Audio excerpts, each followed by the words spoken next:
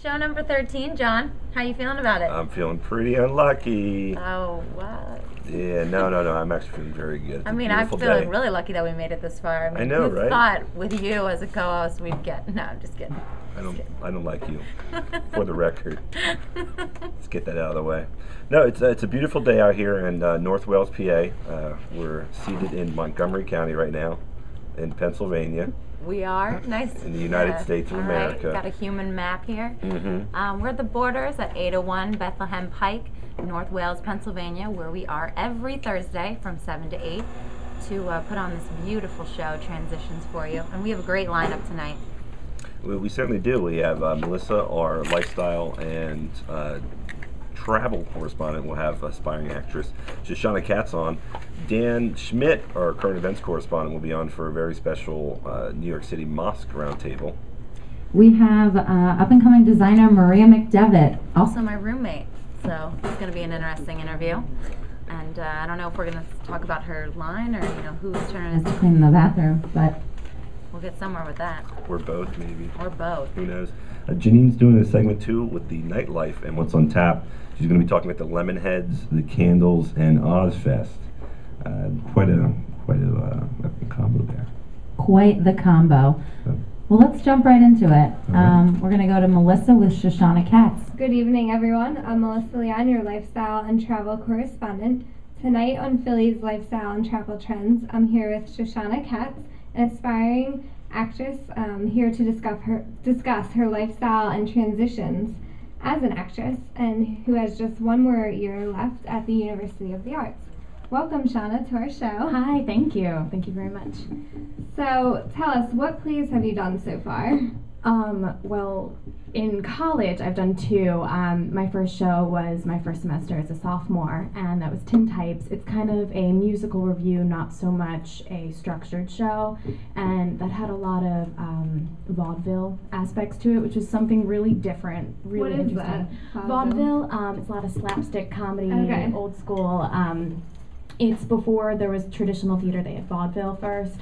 And like, hello my baby, hello my darling, like stuff like that. It was a lot of fun. It was definitely something really interesting to do, because it's not a traditional piece and it's not a play, it's not a musical. There's really not a lot of structure to it, so it was hard to take on, especially as a sophomore. So it was really fun. And then the most recent thing that I've done is On Your Toes. It's an older musical. Okay, yeah, we can go. And that was at the Miriam stage this past March on Broad Street in Center City, Philadelphia. Wow, yeah, I've been to the Miriam stage. Yeah. That's a great theater. Yeah, they have a lot of things come in. There. Yeah, a lot of touring companies come in and use the stage. It's owned by the University of the Arts, but it's a pretty expensive space to use, so we only do one show there a year, and that's normally in the spring semester.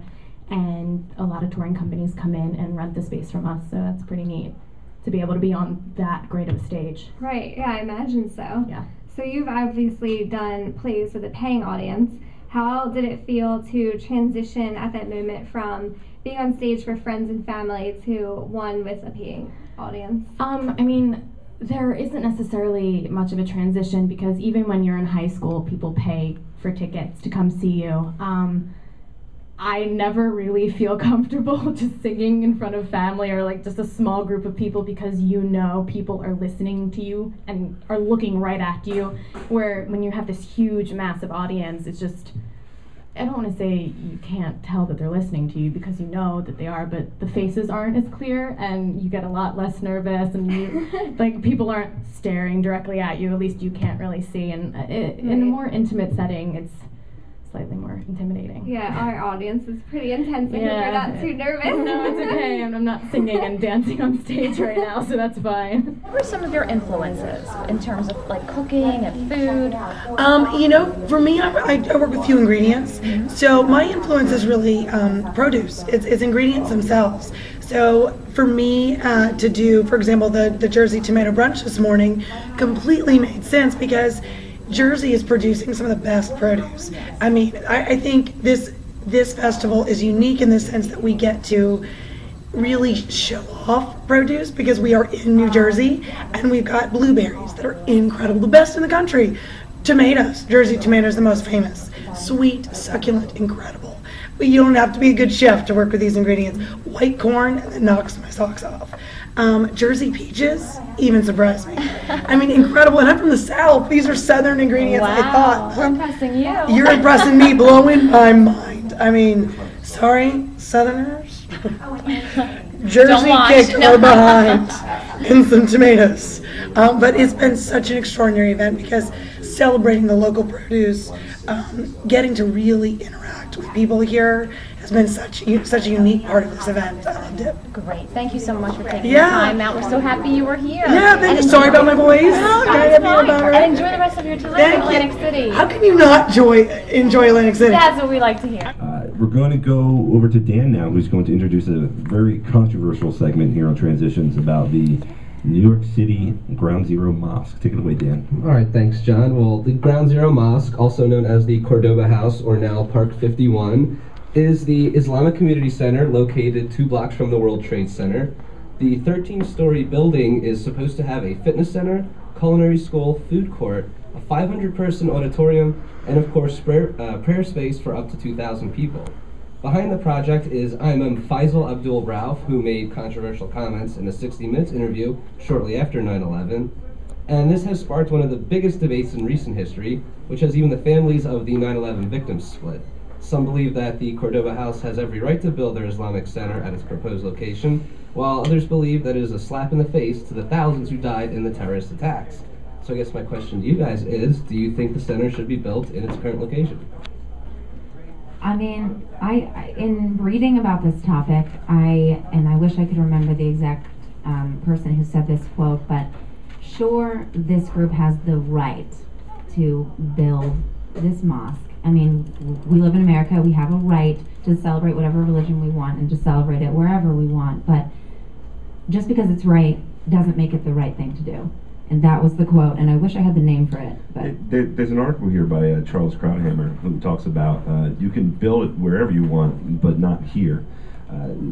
It's kind of like, I don't know, I want to compare it to driving. That's not a right, it's a privilege. You know, you can drive, you have this privilege, but you got to drive on the road. You can't go drive, off into the grass or try and hit people or something like that. Maybe it's a bad analogy, but I mean, yeah. I don't think it should be built there. I recognize the Muslims' right to build a mosque just wherever they want, but not there. We're talking at the site of the greatest mass murder in U.S. history. I mean, this was 9 years ago, and sort of kind of faded from memory a little bit from the popular cultural lexicon, if you will. But it's still something that is very fresh to a lot of people, and to place a mosque right next to it, right there, I think that was. What do you say? That was kind of like the Japanese government building a cultural center next to Pearl Harbor, or a Disney World Civil War amusement park. I'm sorry, next to Gettysburg or something like that. So it's just not there. Anywhere else, but not there. And my question is, why there? I mean, where does this come from that this is the optimum, this is the place, Ground Zero, it's happening, this is where we're putting our mosque? I don't understand, why that would even become a topic to any reasonable human being with any bit of sensitivity. Why would, Well, I think some of the arguments are saying that they wish to have it there just to improve Western and Middle East Muslim relations. This is what the what's his name? Ralph is his first name? Ralph. He said that he wants to send a message opposite to that of the terrorist attacks through peaceful interaction between people of different faith. Even the word Cordoba, what they claim it's comes from, I believe, 8th century, and it was a time when Muslims and Jews and Christians all lived peacefully. Islam, in its most purest sense, essential sense, is a very peaceful religion. The terrorist attacks were carried out by, keep this in mind, a very small, faction of radical Islam claiming that their Muslim beliefs were behind their actions, which a lot of Muslims just don't agree with. I think it's still too fresh in a lot of people's minds to say, I don't know, we kind of killed everybody. A lot of people stating that, they had our religion to their backs, and then they kind of went in and did that. And there's still a lot of turmoil in the Middle East, but we're going to put this cultural center right here. It's just a little too fresh. It's just still it's still there. You know, it's still in the memory of everybody that was there to witness the attacks. So I think it's the exact opposite. I think they should build it there. I think they should have no problems building it there. I think that they have every absolute right, and I'm not doing this just because I have two people saying no across from me from the table. This is my genuine belief. If we are the greatest country, as you know, everyone likes to tote we are, then we can't just, you know, give up everything that we held true for, you know, 200 plus years in the Declaration, saying, oh, we think everything's great, but just not you. Like, this whole country was built up on the idea that the bad guy, you know, the unpopular guy, has a voice. I mean, going back to like McCarthyism and stuff like that, communist newspapers were allowed to be published. You know, these guys should be allowed to build a mosque wherever the hell they please. You know, it's going to piss some people off, but if you build an anti-abortion clinic next to a place for like Planned Parenthood, people are going to get pissed off. Do those people not have the right to do that, to put that there? They have absolutely every right, and anyone trying to impede them on that is, you know, a hypocrite, especially if they're a public figure who swore to uphold the Constitution. Well, I don't think it's, I mean, I've already stated, yes, they have the right. That's true. Everyone in this country has the right to do what they please. And Obama even, in an article about him, had agreed that, yes, they have the right to put this there. But it goes back to what I said before, like, just because we have the rights to do these things and people are still going to hold an opinion on it, and it's still hurting a lot of families. I personally think it's insensitive. I don't care what group would be doing this. That territory is very sacred, a very difficult place for a lot of people. We're taking a break from the bands this week and instead bringing you a new wardrobe.